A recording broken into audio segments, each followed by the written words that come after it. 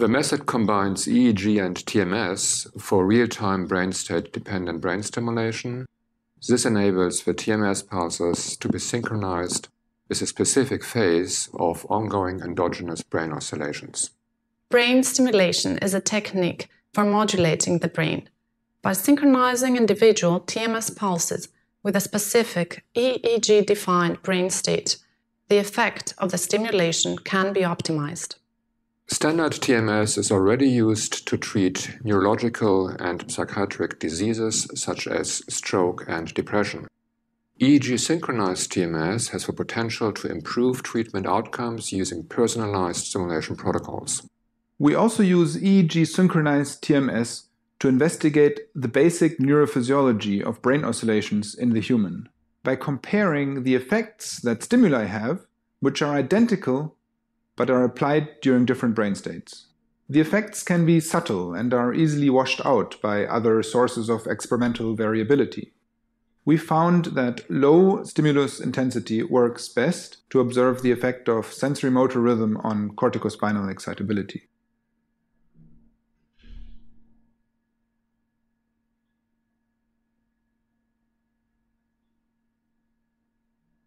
To conduct a closed-loop experiment, brain activity is recorded through EEG potentials from the scalp surface that are digitized by an EEG amplifier. The signal then passes to the EEG main unit, and from there to the real-time device which controls the stimulator, thereby closing the signal loop between measuring and modulating brain activity. The real-time device analyzes the EEG oscillations and sends a trigger signal to the TMS stimulator when a predetermined trigger condition is met to pass a brief current pulse through the TMS coil that is placed on the head. During the experiment, the position of the coil on the head will be monitored with a neuronavigation device. Connect the real-time output of the EEG system to the real-time device input, and connect the output of the real-time device to the trigger input of the TMS stimulator.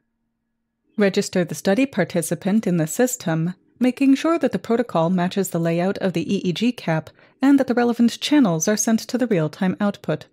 On the computer controlling the real-time device, load the software to control the real-time device and ensure that the real-time input channels match the configuration of the EEG system. Then turn on the TMS stimulator and set the configuration to external triggering. To monitor the coil position and to achieve an accurate and consistent TMS targeting within and across sessions, load the individual structural MRI data into the navigation system software prior to starting the experiment for each participant. Then attach a coil tracker to the stimulation coil and calibrate the coil.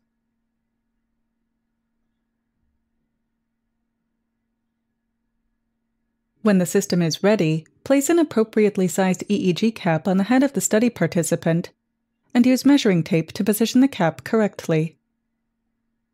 Push the hair aside so that the scalp is visible and prepare the scalp with an abrasive gel application. Next, apply conductive gel to the electrodes and check that the EEG electrode impedances are below 5 kiloohms.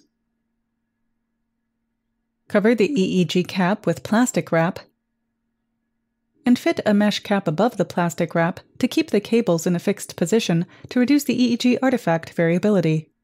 Then apply adhesive tape to increase the stability of the multiple layers and tape a reflective head tracker to the subject's head to ensure stability throughout the experiment.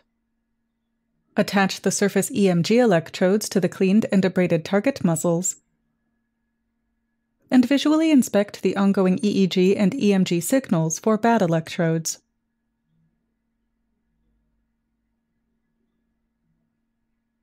Keep the bipolar EMG cables close together and close to the body of the study participant to reduce line noise pickup. Then use the pointer tool to co-register the head model with the relevant anatomical landmarks and pinpoint the EEG sensor locations to enable the subsequent estimation of the individual sources of the EEG activity.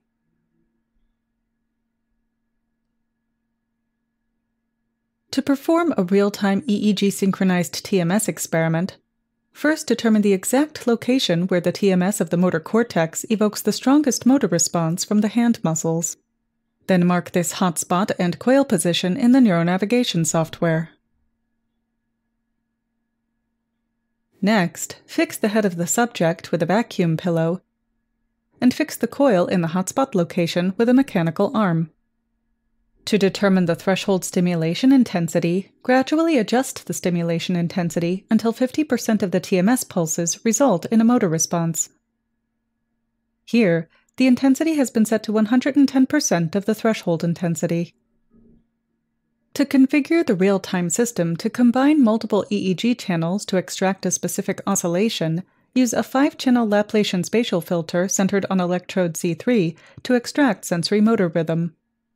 To trigger TMS at either the positive or negative peak of this oscillation, set the phase trigger condition to phase 0 or phase pi randomly for each trial, before arming the real-time device and setting the sequence to be repeated on a loop every 2 seconds. Then run the experiment for about 10 minutes to acquire a sufficient number of trials to differentiate phase-specific stimulation effects. During the experiment, the coil position will be monitored on the neuronavigation system, and the EEG and EMG signals will be monitored on the EEG system. The raw data, as well as pre-stimulus EEG and the post-stimulus muscle response for each condition, are also displayed on the EEG system. The real-time device will perform spatial filtering to target the brain region of interest and bandpass filtering to isolate the oscillation of interest, estimating the instantaneous amplitude and phase using autoregressive forward prediction and the Hilbert transform. This signal is then compared to the trigger condition. If the power threshold and phase conditions are met, the stimulator is triggered. Using the displayed online running averages, the accuracy of the phase targeting and the effect of phase on muscle response can be estimated during the experiment.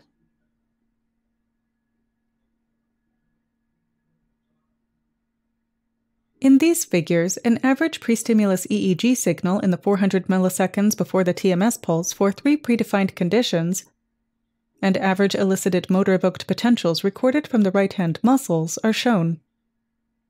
Taken together, these results demonstrate that the negative EEG deflection of the microrhythm corresponds to a higher cortical excitability state, leading to larger motor-evoked potential amplitudes compared to the positive EEG deflection, with a low intertrial variability of the noted corticospinal excitability effects.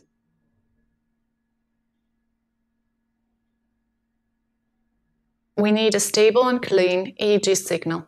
The key is a well-prepared, study participant who is relaxed, comfortable, and able to sit still. This is an easy-to-use plug-and-play method to investigate whether large-scale cortical connectivity states have causal effects in perturbation-based experiments.